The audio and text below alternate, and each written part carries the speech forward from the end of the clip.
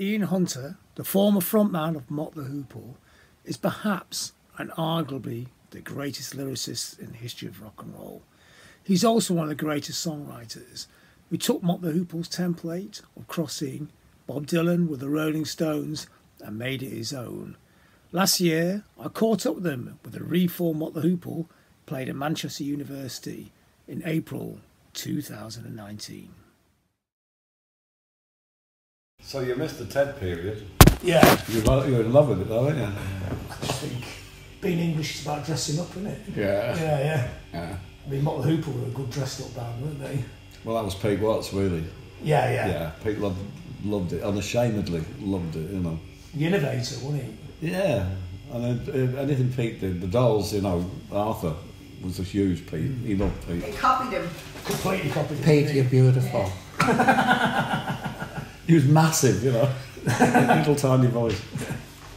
And Gary Glitter too. 6 weeks after Pete did the Gladiator thing, you know, there's Gary on top of the pops. Gladiator. You know? And Slade as well, I think. Yeah, Noddy, yeah. Did they come down and see Mott The Hoople in '69? They came to Guildford Civic. No, Wolverhampton. Yeah, because I saw him at a gig in Germany, and we wound up in the pub, and he said, we all come down. And that was the night we decided to form a band, because we thought if you could do it, anybody could. So it was a backhanded compliment. Yeah.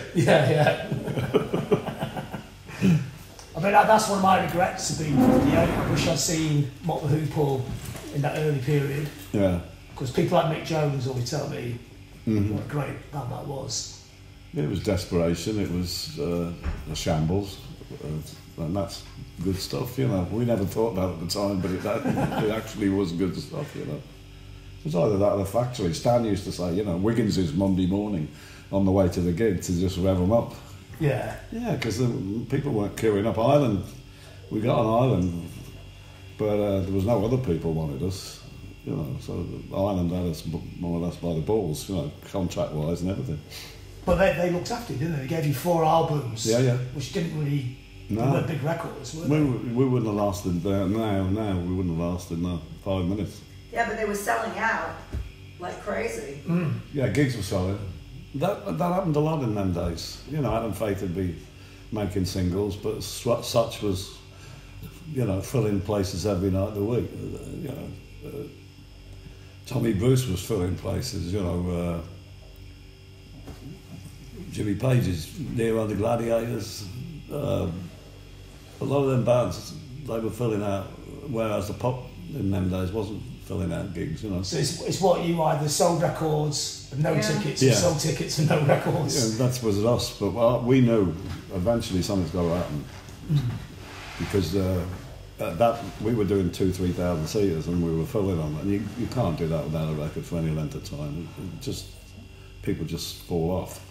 You'll keep your core, you'll keep your Mick Jones people, but you'll lose the casuals because you're not all over the press and in the charts and on the radio, you know. So it's just a matter of getting the right record, the right sound. Because Guy Stevens, I mean, God bless him, but he was chaotic, wasn't he? He was sort of managing you, wasn't he? Or you were managing him in a sense. Oh yeah. Yeah, we were over in the States and it was like, this is ridiculous. I mean, you know, where is he? We were fishing him out of places and picking him up, and I loved him. I mean, we all did, but to call him a manager is like ridiculous, you know. And we were jealous of people like Roxy who had this steady situation going on behind them, you know, and organisation behind them, you know. Ours was just a mess. And very frustrated, you know. I mean, what is it about you? You seem to attract these kind of maverick characters. I do love characters. I do love characters. Yeah. Yeah. I mean, I was in a muso band for a little while once, and you've heard of all of them. And I just remember being on the bus and listening to the previous night's gigs, which to me is like hell. And just thinking, this is the last place I want to be on earth. I mean, if you're going to do it, you should enjoy it, you know. They seemed to be enjoying it, but I wasn't at all. I'd much rather the chaos, you know. So would it be like touring Mott, it would be chaos on the bus? Yeah, but quite natural. They weren't putting it on. They were all... I think I was the sanest one of them all. I mean, what they were getting up to. And they were all totally different, you know. And so that kind of worked for a while as well. But my friend who's coming tonight, actually, his auntie went to school with Pete Watts and Buffett, and said they were just completely mental characters at school. Yeah. They would be setting fire to desks, setting fire to the teacher. Like, maybe Pete Watts would be doing There'd be a logical reason for that. That was the weird thing with Pete. He could rationalise anything. Quite intelligently too. It's like, what the fuck am I? You know, is it me? But as bad as great as it was also, they're very Hereford. I called them the Hereford Mafia, you know. There were certain things they weren't going to do. I mean, to get them to London was a nightmare. Then the States cropped up. They weren't going there. I mean, they were still going back to Hereford on the weekends, you know what I mean? They're very much... I read that book the Undertones wrote, like, dedicated to failure type band, you know? Yeah, it was kind of like that, yeah. They didn't really want to... It was... When De Vries was managing us, it was a nightmare, you know. So I can't really blame managers per se, because we're pretty much unmanageable, you know. Because the band, one of the reasons people loved the band, because it was unlike Dire Rock and Roll Star. It was like the small town band that somehow got into the big time, wasn't it? Yeah. I wanted it, you know, until we got it. I really wanted it. I mean, that's the whole idea, really, isn't it? Whatever you do, you want to get somewhere with it. But and every time we just did New York, and it was great, and it was like, well, this can't be Mott The Hoople, because every time we did New York, we blew it, you know, like, or even we didn't blow it, like the sound system would break down, or something like that would happen, you know.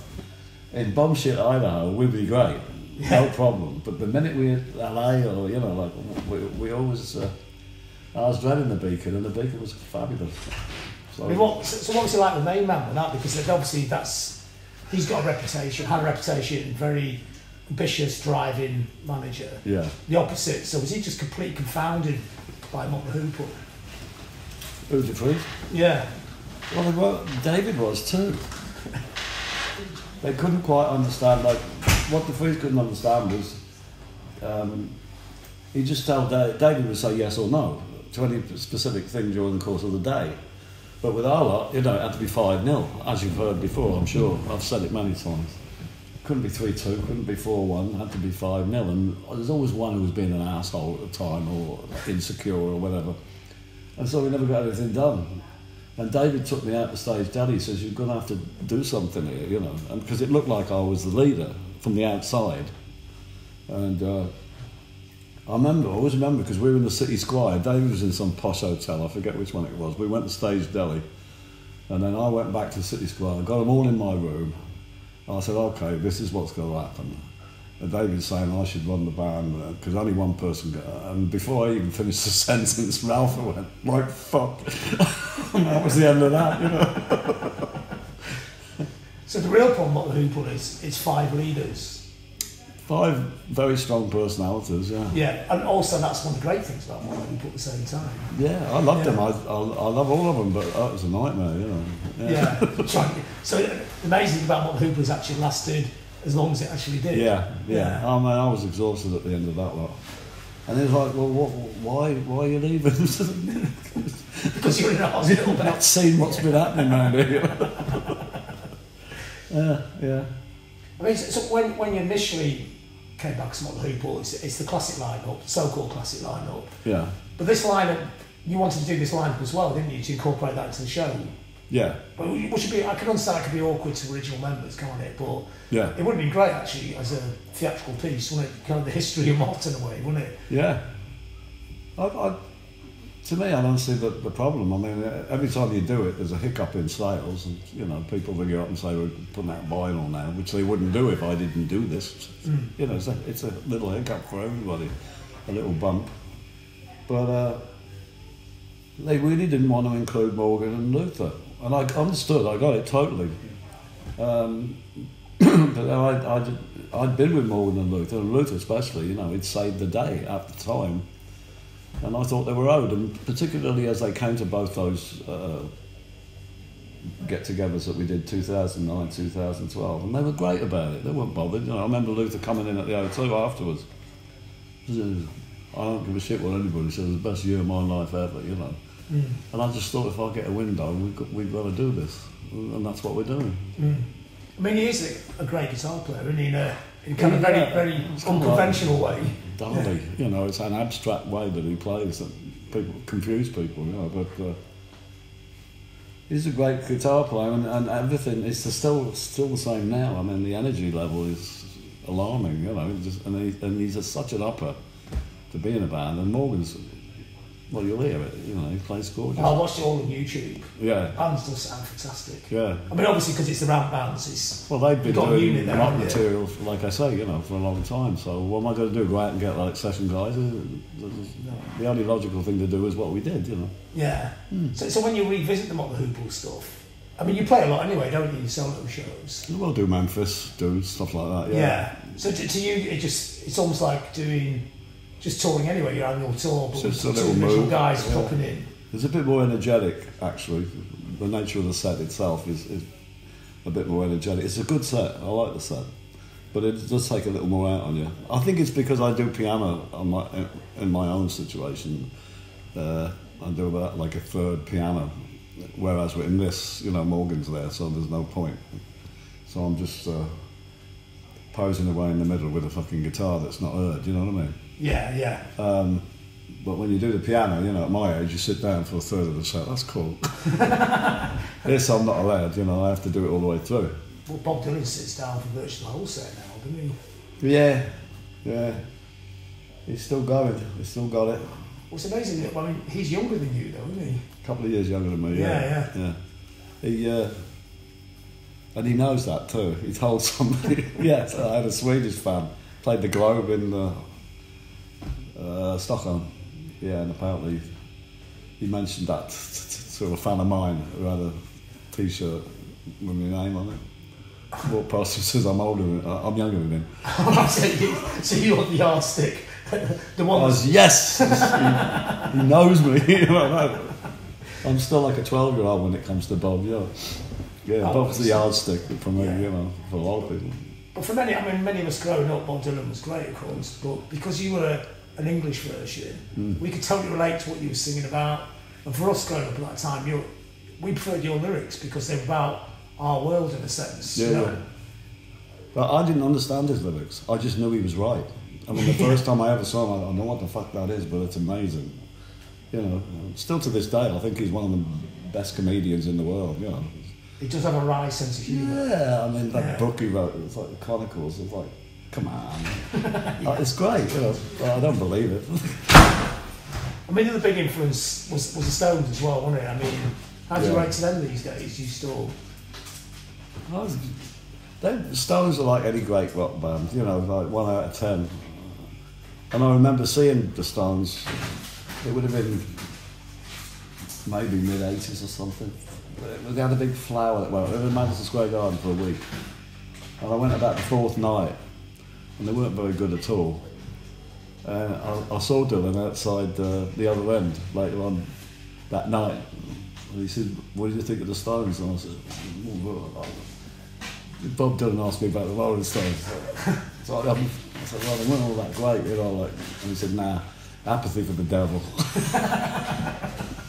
So I went straight over about apathy for the devil, you know. Yeah. I mean, when you see those bands, you know, they got the stadium level, and Mott were always big, weren't they? But cult in a sense, you know. It was nearly there. Is it frustrating? No, not at all. I mean, we would do places like the Philadelphia Spectrum. Admittedly, Aerosmith would be opening, or you know, the Queens. But that's an 18,000 seater. We were doing all right. A lot of places, no, 2,000, 3,000. The odd 10,000. Milwaukee, I remember, was a 10,000 seater. Long Beach. Some areas, I mean, Cleveland, do them for a week, you know. But in the main, you know, LA was Santa Monica Civic, which was probably, 1,800, 2,000, something like that. So they were big in some places and smaller in others. Because you've always said you preferred being on a periphery, but I mean, that's obviously not the periphery as I would understand it. That's a big periphery, isn't it? Yeah. Yeah. Do you think when a band gets into that stadium thing, it kind of spoils it in a way? I didn't like it at all. I mean, the bit that I saw, I mean, we saw it for, I always say a fortnight, but I don't know how long it was, but I didn't like it at all. Because a lot of things come into play. Like what we just did, we did 2,000 to 3,000 seaters in America just, and you see the scalping that's going on. You know, you just people buying tickets for $40 and selling them in Cleveland for 500. Making money out of money. There's no talent attached to that. It makes you sick. I'm a club guy. That don't happen. You know, you just pay and you get in, and that's it. You know, it's simple. And the minute you start getting a little bit bigger, all the shit starts flying, and that's what I don't like about it. You know? I was in it for the original. I was in it for Little Richard, Kettering Granada, Sam Cooke opening. Wow. I was in it for Buddy Holly at Leicester Du Montfort. That's what I was in it for. You know, when you're 14, 15, 16. That's having not existed until that point, and then hearing that. The world went technicolor when Little Richard turned up. Yeah. Yeah. And he was a governor. I've never heard anybody sing like him before or since. You know. And in a way, what you do is you maintain that spirit at that moment to this day. That's it, yeah. Yeah. A bit lacking in the talent department because they were all great. They were, I mean, Jerry Lee and all that. That's why I never thought I'd be in the business. I just thought, I mean, them guys could sing and play, you know, they really could. But I was just a fan, you know, I was a fan, PJ Proby, I was a huge fan of Proby. Never thought I'd ever actually, it was an accident along the way somehow. Yeah. Yeah. But you do have a talent as a songwriter, don't you? That's. I found that out later. Yeah. Yeah. That was something I could do, you know. So initially, at first, it was just the excitement of seeing these people on stage. You had to be on stage, Yes. but you didn't know how you were going to get onto the stage because you Yeah, couldn't really yeah. play anything. Yeah. Yeah, I remember going. I saw Lauren Hardy at Shrewsbury. They go with Granada, Shrewsbury Granada. I just remember I wanted to know what was going on backstage. I mean, it was great seeing them, but my whole thing was, it must be amazing backstage. It must be another world, you know. And that's usually the sign of you want to be in the business at some point. Yeah. And when you finally got to the bit where there was a backstage, Yeah. then it started. Well, you guys what was I? Here we are. Yeah, it's kind of the same coloured walls around the world, isn't it? Exactly palatial, is it? Yeah. Needs a hoovering. A bit like dying rock and roll star as well. When you hoover the flat before you fly to America. Yeah. Yeah. I like normal stuff. I've never liked the stupid stuff, you know. Yeah. No. It's not what it's made out to be, you know what I mean? I know a lot of people say that, and then a lot of people think, well, you're full of shit. But I mean, yeah, it's nice if you can get around, if you can walk in a shop and buy something. That's great and all the rest of it. But I've never felt like I needed a boat or a Jag or something posh. I've never had that problem, and I'm lucky. Because a lot of people have that problem, you know. I never did. Is that because it took you 15 years of working in factories, Well, being in the real world, being grounded? More than likely, because you know what it is. You know what the opposite is. And I remember thinking, this is not right. This isn't going to work. The other end, I'm thinking the other end, even then, when I was 17. This ain't working. British Timken, you know, like, this isn't going to work. A premium bond a month or a week. It's not going to work. I mean, if all you've got to look forward to is Littlewoods, I didn't trust that. I thought you've got somewhere down the line you're going to have to do something to get out of this, you know. So was it purely music? That was the only way you could get out, or was there other options you could? Well, in them days, for kids like us, you know, it was football music, and I was crap at football. And I'm glad I was crap at football, because right now I'd be athletic, you know, which I'm not. Yeah. So rock and roll was actually good for your health. Yeah. Yeah. Young man's game, you know. Yeah. It's ridiculous. When did you realise you actually had some kind of musical talent? Did it take a few years, or did it sort of manifest quite early? Could you imagine the songs in your head, but you couldn't actually play them? How did it all come together? I had little bands around Northampton, like I said, and then I saw this bloke in a pub one night. I was going around like looking for gigs in the surrounding area of Northampton, and I saw this bloke by a jukebox, and it was Freddie Fingers Lee, who had been with Such, the piano player, and Fred had had an accident. He'd come off at Liverpool. Empire? Yes. Yeah. You know the sloping stage. The piano had come off on top, and he'd been under it. He'd gone down, and the last thing he remembered was Such looking at him and ring the papers. That was the last thing he remembered. Yeah. And Such immediately got Paul Nicholas, the guy that later became one of those West End stars. You know? Grandma's Paul Politics. Nicholas. Poor Nicholas. to replace him and left him in the hospital, and he's sitting there on his own, and he gets out and he goes back to steel erecting, which is how I met him in this pub. He's covered in dust, but he had a glass eye and pedal bin hair, so I knew it was Fred. And I walked up to him, I said, you know, you're Freddie Fingers in. He thought I was going to hit him. It's all like, I said, no, I'm a huge fan of yours, you know. So he joined the band I was in Northampton. I'd been trying to sing and everything. He said, no, you go over there and play the bass. So we sat the bass player, and I got a bass, and I just went up and down the bass note. Before I found out what the other three were, I just went up and down like that. And Fred could still go to Hamburg, you know, all these German places. And so you get a job for 6 weeks, and then you would go with Fred, and you'd be playing 9 hours a night. So I figured out the rest of the strings, so now I'm a bass player, you know. And he was like encouraging me songwriting. He said, don't ever sing, but like, your songwriting's good, that's what you should concentrate on. And so from there I went to Francis Day and Hunter, and they were paying me 15 quid a week to write songs for Engelbert and Tom Jones. Me and Roger Glover, yeah. Okay. Doing that for 15 months, and then I met the Motts. Oh, for the famous audition where you did the 10-minute bass solo. Is that what you've been learning for 3 years? I was desperate.